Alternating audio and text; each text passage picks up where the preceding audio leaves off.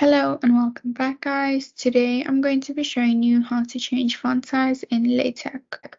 Why would you want to know how to do this? Well, maybe you're using a template that has a default font size and you would like to change the font size of your document to be smaller or bigger, so I'll be showing you how to do that today. Check out the video description as I will try and leave written instructions there. So let's get started. The first line of the document is the document class where the class of the document is defined along with the size of the document, which here is 12 point, and that's basically it.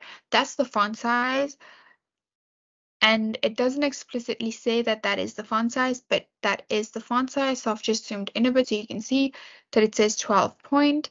And now if I want to make it smaller, I can just say 9 point, and if I recompile that,